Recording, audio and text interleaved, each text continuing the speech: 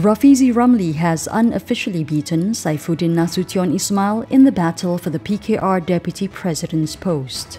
Rafizi secured the majority of votes in all the states and federal territories except Perlis and Sabah in the party elections which ended on Sunday.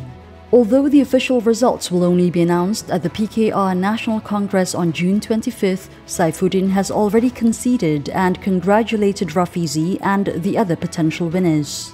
In total, Rafizi, the former Pandan MP, secured more than 69,000 votes compared to nearly 50,000 won by Saifuddin, the Kulim-Bandar Baru MP.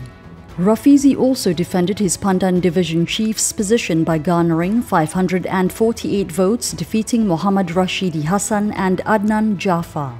Meanwhile, Selangor PKR Chief Amiruddin Shari, who is also the Menteri Besar, garnered 1,858 votes to defend his post as Gombak Division Chief, defeating Farhash Walfa Salvador Rizal Mubarak, the former political secretary to Party President Anwar Ibrahim. Farhash secured 1,215 votes.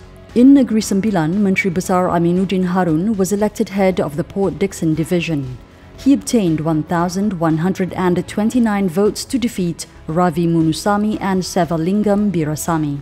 Simpang Renggam MP Mazli Malik's first attempt for a divisional post was successful when he won in Simpang Renggam, securing 109 votes compared to 66 votes obtained by rival Faizul Abdul Ghani.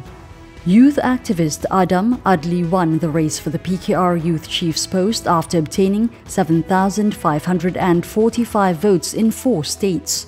His rival, Penang Youth Chief Fahmi Zainul, secured 7,001 votes. Party veteran Tian Chua lost the division chief's post in Batu when he was defeated by P. Prabhakaran, who garnered 517 votes compared to Tian Chua's 306 votes.